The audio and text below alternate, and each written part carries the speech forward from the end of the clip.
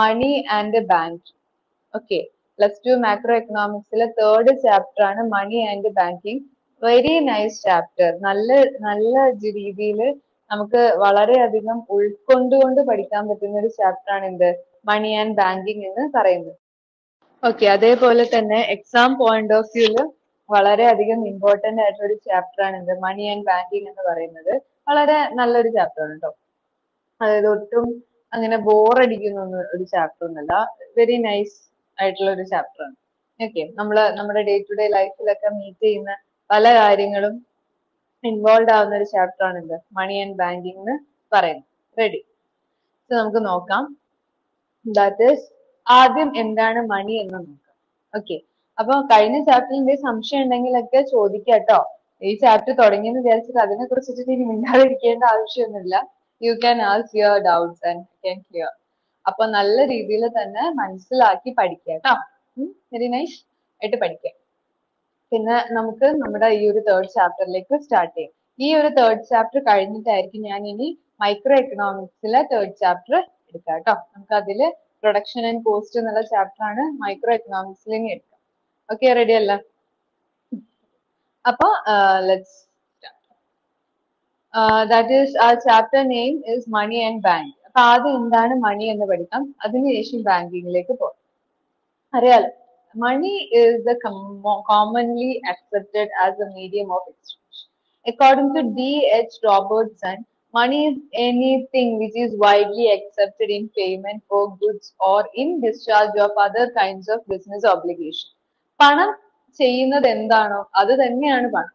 പണം നമ്മൾ എന്തിനു വേണ്ടിയിട്ടാണോ യൂസ് ചെയ്യുന്നത്, എന്തിനു വേണ്ടിയിട്ടാണ് നമ്മൾ പണം യൂസ് ചെയ്യുന്നത്? നമ്മൾക്ക് വേണ്ട കാര്യങ്ങൾ നേടിയെടുക്കാൻ വേണ്ടി നമ്മൾ തിരിച്ചു കൊടുക്കുന്ന ഒരു റിട്ടേൺ ആണ് മണി എന്ന് പറയുന്നത്. വെറുതെ ആരും നമുക്ക് ഒന്നും ചെയ്തു തരത്തില്ല. നമുക്കൊരു കമ്മോഡിറ്റി വേണം, അല്ലെങ്കിൽ നമുക്കൊരു സർവീസ് വേണം, അത് കിട്ടാൻ വേണ്ടിയിട്ട് നമ്മൾ തിരിച്ചു കൊടുക്കുന്ന ആ ഒരു പേയ്മെന്റ് ആണ് എന്ത് മണി എന്ന് പറയുന്നത്. സോ പണം എന്താണോ ചെയ്യുന്നത് അത് തന്നെയാണ് പണം. ഓക്കെ, അപ്പൊ നല്ല രീതിയിൽ D.H. റോബർട്ട്സൺ എന്ന് പറഞ്ഞിട്ടുള്ള ഒരു വ്യക്തി അതിന്റെ ഒരു വളരെ നല്ല രീതിയിൽ ഒരു പണത്തെ നിർവചിച്ചിട്ടുണ്ട്. അതായത് പണത്തിന്റെ പൊതു സ്വീകാര്യത നിർവചനം നൽകിയത് ഒരു കാര്യം എന്താ വെച്ചാല്, വിനിമയ മാധ്യമമായി പൊതുവെ അംഗീകരിക്കപ്പെടുന്നതും അതേസമയം മൂല്യത്തിന്റെ മാനദണ്ഡമായും ശേഖരമായും വർത്തിക്കുന്ന എന്തിനേയും നമുക്ക് പണം എന്ന് പറയാം. അതായത് സാധനങ്ങൾ നമുക്ക് അങ്ങോട്ടും ഇങ്ങോട്ടും എക്സ്ചേഞ്ച് ചെയ്യാനും വാങ്ങാനും വിൽക്കാനും വേണ്ടിയിട്ടുള്ള ഒരു മീഡിയം ആണ് എന്ത് മണി എന്ന് പറയുന്നത്. It's A commonly accepted payment of goods in discharge of other kinds of business obligation.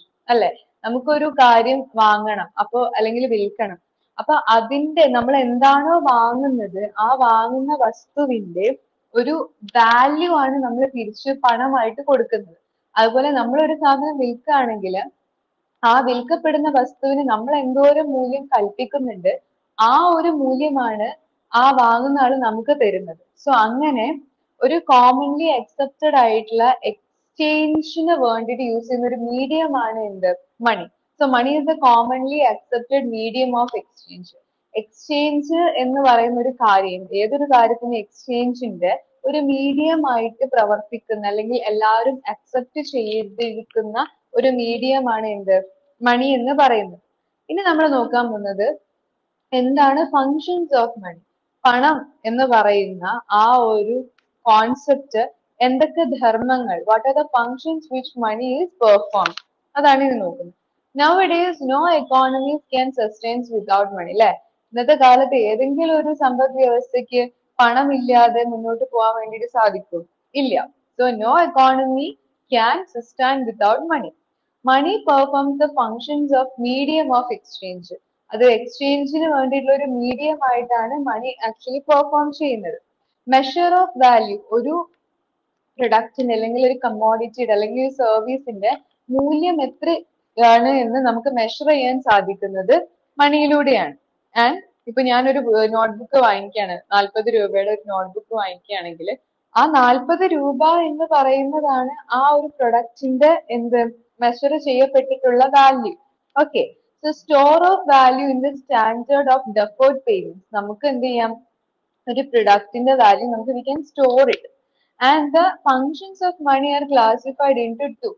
നമുക്ക് മണി എന്ന് പറയുന്ന ആ ഒരു കോൺസെപ്റ്റിന്റെ ഫങ്ഷൻസിനെ രണ്ടായിട്ട് ക്ലാസിഫൈ ചെയ്യാം. ഒന്ന് പ്രൈമറി ഫങ്ഷൻ എന്നും രണ്ട് സെക്കൻഡറി ഫങ്ഷൻ എന്നുമായിട്ട് നമുക്ക് ക്ലാസിഫൈ ചെയ്യാം. ദെൻ കണ്ടിൻജന്റ് ഫങ്ഷൻസ് എന്നുള്ളൊരു ഫങ്ഷൻസ് ഉണ്ട്. So primary functions, secondary functions and contingent function നമുക്ക് മൂന്നായിട്ട് ക്ലാസിഫൈ ചെയ്യും. പൊതുവെ നമ്മൾ പ്രൈമറി ആൻഡ് സെക്കൻഡറി ഫങ്ഷൻസ് എന്നാണ് പറയുക.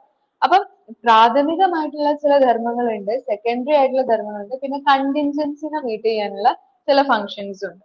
അപ്പൊ നമുക്ക് എന്തൊക്കെയാണ് പ്രൈമറി ഫങ്ഷൻസ് എന്ന് നോക്കാം. പ്രൈമറി ഫങ്ഷൻസ് എന്ന് പറയുമ്പോൾ ആദ്യം പറഞ്ഞ പോലെ തന്നെ മീഡിയം ഓഫ് എക്സ്ചേഞ്ച് ആയിട്ട് പ്രവർത്തിക്കുന്നുണ്ട്.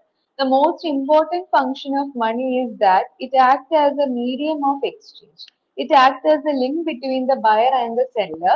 Money mostly solves the issues of a barter economy.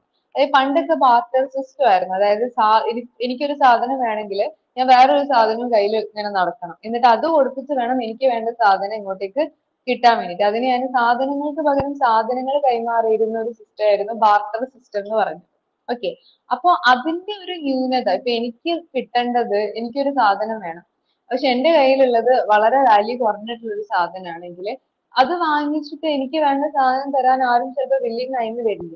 Okay, അപ്പൊ അങ്ങനെയുള്ള പല ലിമിറ്റേഷൻസും ബാർട്ടർ സിസ്റ്റത്തിന് ഉണ്ടായിരുന്നു. അപ്പൊ അങ്ങനെയുള്ള ബാർട്ടർ സിസ്റ്റത്തിന്റെ ലിമിറ്റേഷൻസ് ഒക്കെ, ഇഷ്യൂസ് ഒക്കെ സോൾവ് ചെയ്യാൻ ഈ ഒരു എക്സ്ചേഞ്ചിൽ ഉള്ള പ്രശ്നങ്ങൾ പരിഹരിക്കാൻ മണിക്ക് ഹെൽപ്പ് ചെയ്യുന്നത്. അത് മാത്രമല്ല, സെല്ലറിന്റെയും ബയറിന്റെയും ഇടയിലുള്ള ഒരു ലിങ്ക് ആയിട്ട് എന്ത് പ്രവർത്തിക്കുന്നുണ്ട്, ഈ ഒരു മണി പ്രവർത്തിക്കുന്നുണ്ട്. പിന്നെ അറിയാലോ, മീഡിയം ഓഫ് എക്സ്ചേഞ്ച് ആയിട്ട് തന്നെ പ്രവർത്തിക്കുന്നു. അതാണ് പ്രൈമറി ഫംഗ്ഷനിലെ ഒന്നാമത്തെ ഫംഗ്ഷൻ. രണ്ടാമത്തത് സ്റ്റാൻഡേർഡ് ഓഫ് വാല്യൂ. അതായത് മണി act as A convenient unit of account. അതായത് വളരെ സൗകര്യപ്രദമായിട്ട് ആർക്കും മനസ്സിലാക്കാൻ പറ്റുന്ന ഒരു സ്റ്റാൻഡേർഡ്, ഒരു വാല്യൂന്റെ ഒരു സ്റ്റാൻഡേർഡ് നമുക്ക് അവിടെ ഫിക്സ് ചെയ്യാൻ വേണ്ടിയിട്ട് സാധിക്കുന്നുണ്ട്. When we purchase or sell goods, its value can be expressed in monetary terms. വാങ്ങിക്കുകയാണെങ്കിലും വിൽക്കുകയാണെങ്കിലും ആ ഒരു കമോഡിറ്റിന്റെ വാല്യൂ നമുക്ക് ഇൻ ടേംസ് ഓഫ് മോണിറ്ററി ആയിട്ട് പറയാൻ വേണ്ടിയിട്ട് സാധിക്കും. And we can express the value of goods in terms of money. ഒരു സാധനത്തിന് ഇത്ര മൂല്യമാണ് ഉള്ളത് എന്ന് നമുക്ക് അതിന്റെ വാല്യൂ കേട്ടാൽ മനസ്സിലാവും. Okay, example, price per kilogram of sugar is ₹30. അതായത് ഒരു കിലോ പഞ്ചസാരയ്ക്ക് 30 രൂപയാണ്. Then price per metre of cloth is ₹25. അതായത് ഒരു മീറ്റർ തുണിക്ക് 25 രൂപയാണ്. And price per litre of milk is ₹20. അതായത് എല്ലാം നമുക്ക് യൂണിറ്റിൽ പറയാൻ പറ്റും. ഒരു കിലോന് എത്രയാണ്, ഒരു ലിറ്ററിന് എത്രയാണ്, അങ്ങനെ പറയാൻ പറ്റും. അപ്പൊ എത്ര കിലോ, അപ്പൊ ഒരു കിലോന് 20 രൂപയാണെങ്കിൽ എനിക്കൊരു 5 കിലോ വാങ്ങണമെങ്കിൽ 20 × 5 ചെയ്താൽ മതി. മനസ്സിലായോ? അപ്പൊ ഞാൻ എത്ര രൂപയാണ് കൊടുക്കേണ്ടത്, അത് കൊടുത്താൽ മതി. 100 രൂപയാണ് ഞാൻ അവിടെ കൊടുക്കുന്നത്. അപ്പൊ എല്ലാത്തിനും ഒരു സ്റ്റാൻഡേർഡ് നമുക്ക് ഫിക്സ് ചെയ്യാൻ പറ്റും. ഇപ്പൊ നമ്മൾ ഒരു കടയിൽ പോയിട്ട് ഒരു സാധനം ചോദിക്കുമ്പോൾ 5 കിലോന് എത്രയാണെന്നല്ല ചോദിക്കുക. നമ്മൾ 1 കിലോന്റെ വാല്യൂ വെച്ച് ചോദിച്ച് അവര് അതിന്റെ വാല്യൂ പറയുന്നതാണ്. നമുക്ക് അത് കേട്ടിട്ടാ നമ്മൾ എന്ത് പറയാ, എത്ര കിലോ വാങ്ങാം, നമ്മുടെ കയ്യിലുള്ള എത്ര ക്യാഷ് ഉണ്ട് അത് വെച്ചിട്ട് നമുക്ക് എത്ര കിലോ വാങ്ങാൻ പറ്റും, നമ്മൾ ആ ഒരു യൂണിറ്റ്, ആ ഒരു സ്റ്റാൻഡേർഡ് വെച്ചിട്ടാണ് നമ്മൾ പറയുക. അപ്പൊ ഒരു വാല്യൂ സ്റ്റാൻഡേർഡ് നമുക്ക് അവിടെ ഈസി ആയിട്ട് ഫിക്സ് ചെയ്യാനും തീരുമാനങ്ങൾ എടുക്കാനും സാധിക്കും. ഓക്കെ, അപ്പൊ ഈ രണ്ട് കാര്യങ്ങളാണ് പ്രൈമറി ഫങ്ഷൻസിൽ വരുന്നത്. ഏതൊക്കെയാണത്? Primary functions involves medium of exchange and standard of value. Clear അല്ലേ? നല്ല രീതിയിൽ മനസ്സിലാക്കണം കേട്ടോ. ഇതൊക്കെ വളരെ ഇമ്പോർട്ടന്റ് ആയിട്ട് വരുന്ന ഏരിയാസ് ആണ്. ക്ലിയർ ആണെന്ന് വിചാരിക്കുന്നു. സോ മണിക്ക് 3 ഫംഗ്ഷൻ ഉണ്ട്. പ്രൈമറി ഫംഗ്ഷൻ ഉണ്ട്, സെക്കൻഡറി ഫംഗ്ഷൻ ഉണ്ട്, ആൻഡ് കണ്ടിൻജന്റ് ഫംഗ്ഷൻ ഉണ്ട്. അതിൽ പ്രൈമറി ഫംഗ്ഷൻ ആണ് നമ്മൾ ഇപ്പൊ കവർ ചെയ്തത്. പ്രൈമറി ഫംഗ്ഷനിൽ 2 കാര്യങ്ങളാണ് വരുന്നത്, medium of എക്സ്ചേഞ്ചും standard of value. Clear ആയിട്ടില്ലെങ്കിൽ ചോദിക്കണം കേട്ടോ. ഇത് റെഡി അല്ലേ?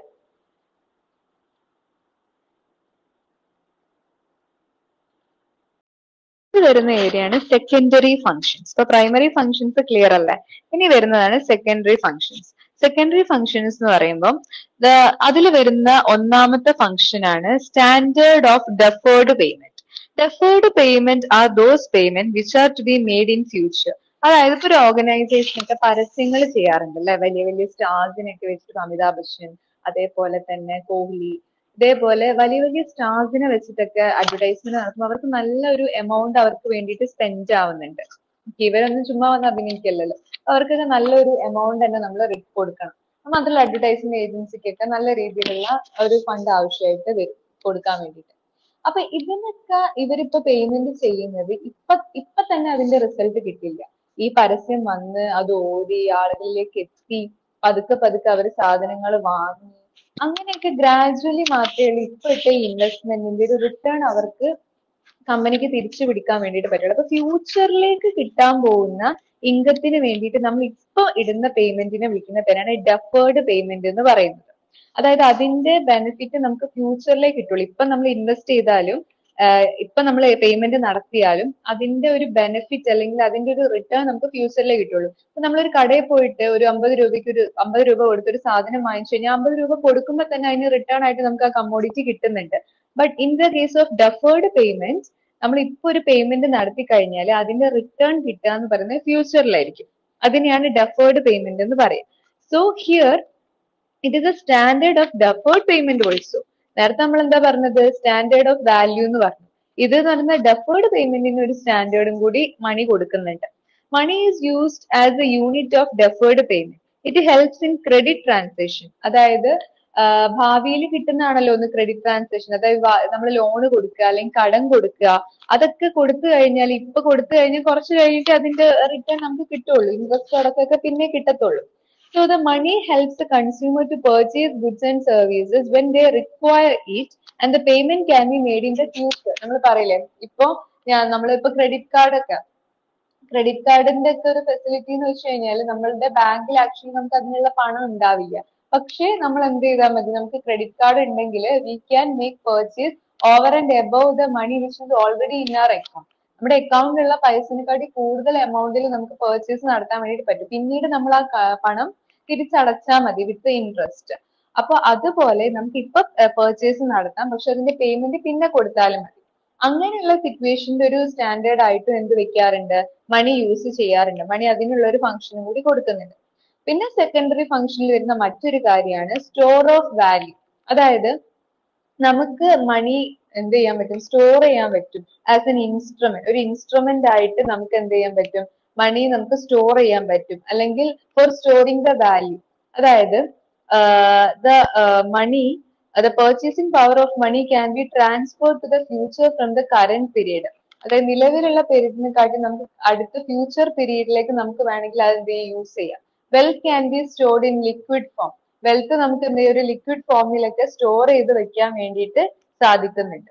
ഓക്കെ, സോ ഒരു മൂല്യത്തിന്റെ ഒരു ശേഖരമായിട്ട് നമുക്ക് പണത്തിനെ ഉപയോഗിക്കാൻ വേണ്ടിയിട്ട് സാധിക്കും. അതായത് വർത്തമാന കാലത്ത് നിന്ന്, പ്രസന്റ് സിറ്റുവേഷനിൽ നിന്ന് ഭാവിയിലേക്ക് അതിന്റെ വാല്യൂ നമുക്ക് എന്ത് ചെയ്യാൻ പറ്റും, കൈമാറ്റം അങ്ങോട്ടും ഇങ്ങോട്ടും ചെയ്യാൻ വേണ്ടിയിട്ട് സാധിക്കും. അതാണ് ഇതിലുകൊണ്ട് അർത്ഥമാക്കുന്നത്. ഓക്കെ, അതായത് സ്വത്തിനെ നമുക്കൊരു ലിക്വിഡ് ഫോമിൽ എന്ത് ചെയ്യാൻ പറ്റും, സൂക്ഷിക്കാൻ വേണ്ടിയിട്ട് പറ്റും. ക്ലിയർ അല്ലേ? പിന്നെ മണി എന്ന് പറയുന്നത് നല്ല രീതിയിലുള്ള എക്സ്ചേഞ്ചിന് വേണ്ടിയിട്ട് ഹെൽപ്പ് ചെയ്യുന്നുണ്ട്. Okay, present and future city. ഇപ്പൊ നമ്മൾ പലതരത്തിൽ ATM കാർഡ് അതുപോലെ മറ്റ് പല കാർഡുകൾ യൂസ് ചെയ്യുന്നുണ്ട്, വിസ കാർഡൊക്കെ യൂസ് ചെയ്യുന്നുണ്ട്. അപ്പൊ അതൊക്കെ നമുക്ക് എന്ത് ചെയ്യാം, ഉപയോഗിച്ചുകൊണ്ട് ഫ്യൂച്ചറിൽ എന്ത് ചെയ്യാൻ പറ്റും, ട്രാൻസാക്ഷനുകളിൽ ഏർപ്പെടാൻ വേണ്ടിയിട്ട് സാധിക്കും. സോ ഇത്രയുമാണ് മണിയുടെ ഫംഗ്ഷൻ എന്ന് പറയുന്നത്. So the functions of money can be broadly classified in to 3, but especially രണ്ടായിട്ടാണ് പറയുക. അതായത് primary functions and secondary functions. ഒരു ഫംഗ്ഷൻ കൂടി, that is contingency function. Again, the primary function can be classified into 2, standard of value and next വരുന്നത് medium of exchange. And then secondary functions also can be divided into 2, that is standard of deferred payment and store of value. Clear അല്ലേ? അപ്പൊ ഇത്രയുമാണ് പണത്തിന്റെ ധർമ്മങ്ങൾ അല്ലെങ്കിൽ functions of money എന്ന് പറയുന്നത്. Clear ആയെന്ന് വിശ്വസിക്കുന്നു. അടുത്തതാണ് demand for money. Demand for money എന്ന് പറയുന്ന ഒരു ഏരിയ. അതായത് പണത്തിനോടുള്ള അല്ലെങ്കിൽ പണത്തിനുള്ള ഡിമാൻഡ് എന്തൊക്കെയാണെന്നാണ് ഇനി നമ്മൾ നോക്കാൻ പോകുന്നത്. അറിയാലോ, money is the most liquid of all assets. Liquidity എന്ന് ഉദ്ദേശിക്കുന്നത് പെട്ടെന്ന് തന്നെ നമുക്ക് എന്ത് ചെയ്യാൻ പറ്റും, അത് വെച്ചിട്ട് കാര്യങ്ങൾ ചെയ്യാൻ പറ്റും. ലിക്വിഡിറ്റി എന്ന് വെച്ചാൽ എന്താണ്, നമുക്ക് അത് ഉപയോഗിച്ച് പെട്ടെന്ന് ട്രാൻസാക്ഷൻ ചെയ്യാൻ പറ്റും. ഇപ്പൊ ഒരാളുടെ കയ്യിൽ ഒരുപാട് സ്വത്തുണ്ട്, ലൈക്ക് ഒരുപാട് ഭൂമിയുണ്ട്. ആ ഭൂമി ഉണ്ട്, yes he has certain wealth, she has certain wealth. പക്ഷെ പെട്ടെന്ന് ഇപ്പോ ആ വീട്ടില് കറണ്ട് ബില്ല് അടയ്ക്കാനുള്ള നോട്ടീസ് വന്നു. അപ്പൊ നമുക്ക് പെട്ടെന്ന് ഈ ഭൂമി വിറ്റിട്ട് പൈസ കൊടുക്കാൻ പറ്റത്തില്ല. അതായത് പൈസ ആയിട്ട് കയ്യിൽ ഉണ്ടായിരിക്കണം. അല്ലെങ്കിൽ നിയർ മണി ആയിരിക്കണം. പെട്ടെന്ന് നമുക്ക് എന്താണോ നമ്മുടെ മുമ്പിലുള്ള ആ ഒരു പ്രോബ്ലം അതിനെ സോൾവ് ചെയ്യാന് പെട്ടെന്ന് ഇമ്മീഡിയറ്റ് ആയിട്ട് ആ ഒരു അസറ്റ് നമുക്ക് യൂസ് ചെയ്യാൻ പറ്റുന്നെങ്കിൽ നമുക്ക് എന്താ പറയാ, അത് ലിക്വിഡിറ്റി ഉണ്ട് എന്ന് പറയാം. നമുക്ക് അത് പെട്ടെന്ന് തന്നെ ഉപയോഗിക്കാൻ. ഇപ്പൊ ഒരാൾ നമ്മളോട് ഒരു 100 രൂപ ചോദിക്കുമ്പോൾ യെസ് ഇതാ 100 രൂപ എന്ന് പറഞ്ഞ് എടുത്തു കൊടുക്കാൻ പറ്റുന്നുണ്ടെങ്കിൽ we have that liquidity of ₹100. അല്ലാതെ എന്റെ ബാങ്കിൽ അത്ര രൂപയുണ്ട് അല്ലെങ്കിൽ എന്റെ എനിക്ക് ഇത്ര സ്വത്തുണ്ടെന്നൊന്നും അവിടെ പറഞ്ഞിട്ട് കാര്യമില്ല. അതിന് ലിക്വിഡിറ്റി ഇല്ല. അത് മണി ഫോമിലേക്ക്, ക്യാഷ് ഫോമിലേക്ക് നമുക്ക് ഈസിലി കൺവേർട്ട് ചെയ്യാൻ വേണ്ടിയിട്ട് പറ്റണം. ഓക്കെ, ഇപ്പൊ നമ്മുടെ കയ്യിൽ ATM കാർഡ് ഉണ്ട്. നമുക്ക് ഒരു ATM കൗണ്ടറിൽ പോയി കഴിഞ്ഞാൽ അക്കൗണ്ടിൽ ക്യാഷ് ഉണ്ടെങ്കിൽ we can converted in to liquid money. There is liquidity. Clear ആയോ? സോ മണി ആണ്, കയ്യിലുള്ള ആ ഒരു ഫിസിക്കൽ മണിയാണ് എന്ത്, the most liquid form of asset എന്ന് പറയുന്നത്. ഓക്കെ, അത് തന്നെയാണ് in the sense that it is universally acceptable and hence can be exchanged for the other commodities very easily. നമുക്ക് മറ്റൊരു കമോഡിറ്റി വാങ്ങിക്കണം എന്നുണ്ടെങ്കിൽ അവിടെ എന്ത് വേണം, അവിടെ ആ ഒരു മണി എന്ന് പറയുന്ന ആ ഒരു കാര്യം നമ്മുടെ കയ്യിൽ ഫിസിക്കലി അവൈലബിൾ ആയിരിക്കണം. That's simply called what? Liquidity എന്ന് പറയുന്നത്. Okay. So demand for the money balance is often referred to as a liquidity preference. People decide to hold money balance broadly from two motives. ആളുകൾ എന്തിനാണ് ഇങ്ങനെ കയ്യില് liquid ആയിട്ട് cash വെക്കണം എന്ന് പറയുന്നതിന് പിന്നിൽ രണ്ട് മോട്ടീവ് ഉണ്ട് എന്നാണ് പറയുന്നത്. അതിന്റെ പിന്നിൽ രണ്ട് ലക്ഷ്യമാണ് ഉള്ളത്. ഒന്ന് precautionary motive. Precautionary motive, people hold liquid cash with them in order to meet the emergencies. പെട്ടെന്ന് നമുക്കൊരു എമർജൻസി സിറ്റുവേഷൻ അല്ലെങ്കിൽ ഇപ്പൊ തീർക്കേണ്ടതായിട്ടുള്ള അങ്ങനെ ഒരു പ്രതിസന്ധി ഘട്ടത്തിൽ നമ്മൾ നിൽക്കുമ്പോൾ, അല്ലെങ്കിൽ ഇപ്പൊ ഒരു മരുന്ന് വാങ്ങിക്കണം, അങ്ങനെയൊക്കെയുള്ള സിറ്റുവേഷൻ വരുമ്പോൾ നമ്മൾ അവിടെ ഡയലോഗ് അടിച്ച് നിന്നിട്ട് കാര്യമില്ല, നമ്മുടെ കയ്യിൽ ക്യാഷ് വേണം. അപ്പൊ പെട്ടെന്ന് നമ്മൾ പറയും കംപ്ലീറ്റ് എമൗണ്ടും ബാങ്കിൽ വെച്ചിട്ടുണ്ട്, അല്ലെങ്കിൽ ചില സമയത്ത് ഗൂഗിൾ പേ പോലും വർക്ക് ചെയ്യില്ല without the access of internet. അപ്പൊ നമുക്ക് എന്ത് ചെയ്യണം, കയ്യിൽ കുറച്ച് ക്യാഷ് ഉണ്ടായിരിക്കുന്നത് വളരെ നല്ല. നമ്മൾ പറയും കയ്യിൽ കുറച്ച് ലിക്വിഡ് ആയിട്ട് ക്യാഷ് വെക്കുന്നത് നല്ലതാണ് പറയും. എന്തിനാന്ന് വെച്ചാൽ എമർജൻസി സിറ്റുവേഷൻ വരികയാണെങ്കിൽ അതിനെ മീറ്റ് ചെയ്യാൻ വേണ്ടിയിട്ടാണ്. This is known as precautionary motive. അതായത് നമ്മളൊരു മുൻകരുതൽ പോലെ കയ്യിൽ എടുത്ത് വെക്കുകയാണ്. ഫോർ എക്സാമ്പിൾ, അതായത് people keep A certain portion of their income to meet the cost of treatment in the hospital. ഹോസ്പിറ്റലുകളിലുള്ള ട്രീറ്റ്മെന്റിനൊക്കെ നമുക്ക് അപ്പപ്പോ എടുത്ത് ക്യാഷ് എടുത്ത് കൊടുക്കേണ്ടി വരും.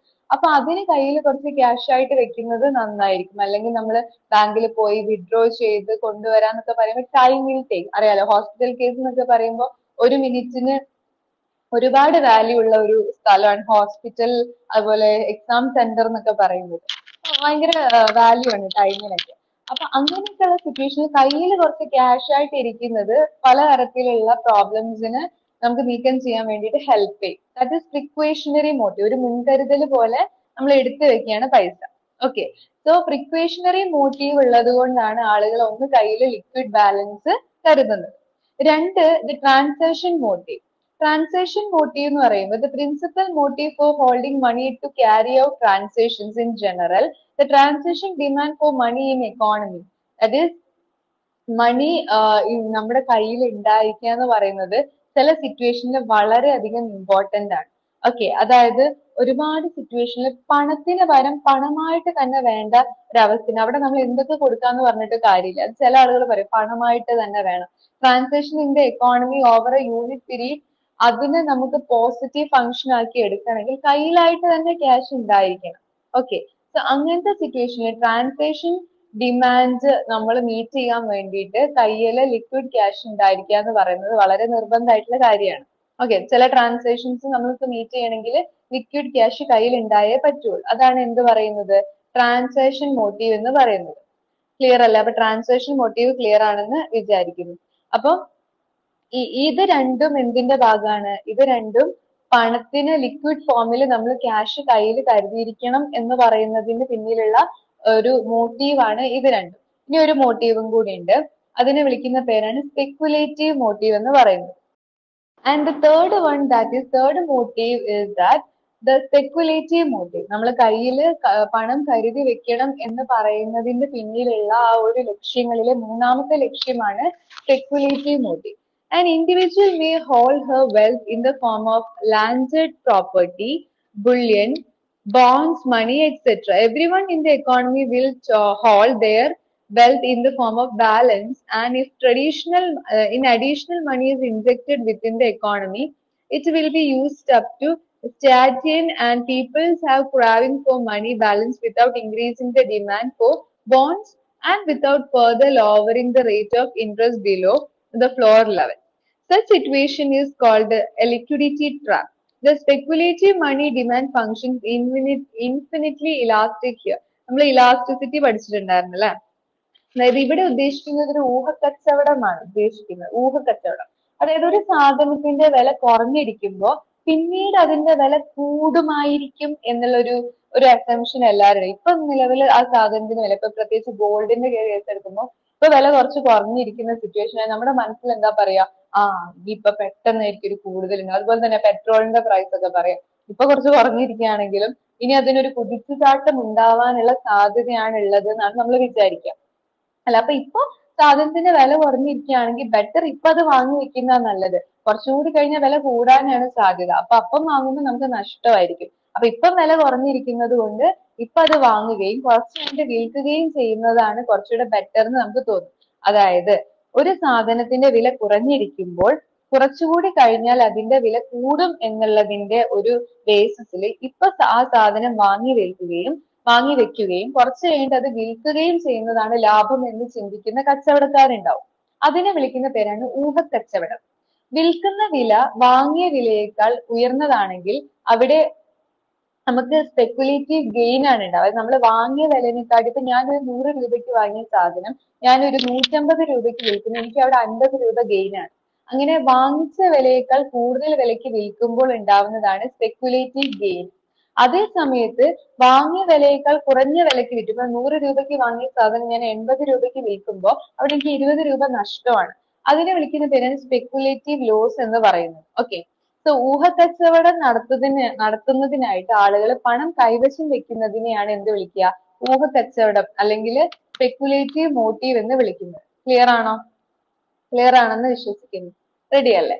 സോ ഇത്തരത്തില് 3 തരത്തിലുള്ള മോട്ടീവാണ് എന്തിനു പിന്നിലുള്ളത്? കയ്യില് ക്യാഷ് ലിക്വിഡ് ആയിട്ട് വെക്കുന്നതിന്റെ പിന്നിലുള്ളത്. ക്ലിയർ അല്ലേ? ഒന്നെന്ന് പറയുന്നത് എന്തായിരുന്നു? ഫസ്റ്റ് വൺ എന്ന് പറയുന്നത് പ്രിക്വേഷണറി മോട്ടീവ്. എന്തെങ്കിലും എമർജൻസി സിറ്റുവേഷൻ വന്നു കഴിഞ്ഞാൽ അതിനെ മീറ്റ് ചെയ്യാൻ വേണ്ടിയിട്ട് കയ്യിൽ കരുതി വെക്കുന്ന, കണ്ടിൻജൻസി ഒക്കെ വന്നു കഴിഞ്ഞാൽ അതിനെ മീറ്റ് ചെയ്യാൻ വേണ്ടിയിട്ട് വെക്കുന്നതാണ് precautionary motive. 2 transaction motive. Then last വന്നിട്ടുള്ളത് എന്തായിരുന്നു? Speculative motive. ക്ലിയർ അല്ലേ? ഇങ്ങനെ precautionary motive, transaction motive, speculative motive. These 3 motives are behind for what purpose? For we are keeping liquid money in our hand. Clear അല്ലേ? ഇത് വളരെ important ആയിട്ടുള്ള ഒരു area ആണ്. നല്ല രീതിയിൽ തന്നെ പഠിച്ച് മനസ്സിലാക്കിയിട്ട് വെക്കുക. ഇനി നമുക്ക് പഠിക്കാനുള്ള ഒരു ഏരിയ ആണ് ദാറ്റ് ഇസ് ലിക്വിഡിറ്റി ട്രാപ്പ്.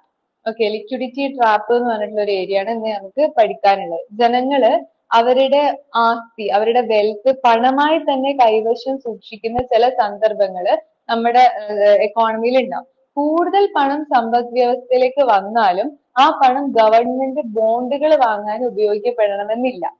ഈ പണം ജനങ്ങളും പണം കൈവശം വെക്കാനുള്ള ആഗ്രഹത്തെ അവര് റിയലൈസ് ചെയ്യാൻ വേണ്ടിയിട്ട് ഉപയോഗിക്കും. സോ ഈ ഇൻട്രസ്റ്റ് റേറ്റ് കുറയാതെ തന്നെ അവർക്ക് ഇത് ചെയ്യാൻ വേണ്ടിയിട്ട് സാധിക്കും. ഈ അവസ്ഥനെ വിളിക്കുന്ന പേരാണ് ലിക്വിഡിറ്റി ട്രാപ്പ് എന്ന് പറയുന്നത്. അതായത് പെട്ടെന്ന് കേട്ടാല് മനസ്സിലാവുന്ന ഒരു കാര്യമല്ല, അത് നന്നായിട്ട് ഒന്നും കൂടി ശ്രദ്ധിച്ചാൽ മനസ്സിലാവും. പറഞ്ഞുതരാം കേട്ടോ. A situation in the economy may arise when everyone will hold their wealth in the form of balance. അതായത് ചില ആളുകള് അവരുടെ സമ്പത്ത് അവരെന്ത് ചെയ്യും? മണി ബാലൻസ് ആയിട്ട് തന്നെ ഹോൾഡ് ചെയ്യാൻ വേണ്ടിയിട്ട് നോക്കും. If additional money is injected into the economy, it will not be used to purchase bond. ബോണ്ടുകൾ വാങ്ങിക്കാൻ, ഗവൺമെന്റിന് ബോണ്ടുകൾ വാങ്ങിക്കാൻ വേണ്ടിയിട്ട് അവർ ഉപയോഗിക്കത്തില്ല. അഡീഷണൽ ആയിട്ട് എക്കോണമിയിലേക്ക് മണി വന്നാൽ അവർ ഉപയോഗിക്കത്തില്ല. അങ്ങനെ വരുന്ന സിറ്റുവേഷൻസ് ഉണ്ട്. അപ്പൊ അവരെന്ത് ചെയ്യുന്ന വെച്ച് കഴിഞ്ഞാല് ഈ ജനങ്ങള് അവരുടെ എന്താ പറയാ ആവശ്യങ്ങൾ ഉണ്ടല്ലോ, പലതരത്തിലുള്ള ആവശ്യങ്ങൾ, അത് നിറവേറ്റാൻ വേണ്ടിയിട്ട് ഈ മണി ബാലൻസ് ഉപയോഗിക്കും. അപ്പെന്ന് പറയുന്നത് അത് നിലവിലുള്ള ഇൻട്രസ്റ്റ് റേറ്റിനേക്കാളും കുറഞ്ഞ റേറ്റിന് അവരത് ഉപയോഗിക്കും. അങ്ങനെയുള്ള സിറ്റുവേഷനെ വിളിക്കുന്ന പേരാണ് ലിക്വിഡിറ്റി ട്രാപ്പ് എന്ന് പറയുന്നത്. ക്ലിയർ ആണോ? That is called liquidity trap. അപ്പൊ അതിന്റെ ഒരു ഗ്രാഫ് ഉണ്ട്, അത് ഞാൻ ഇതിന്റെ കൂടെ അറ്റാച്ച് ചെയ്യാം കേട്ടോ.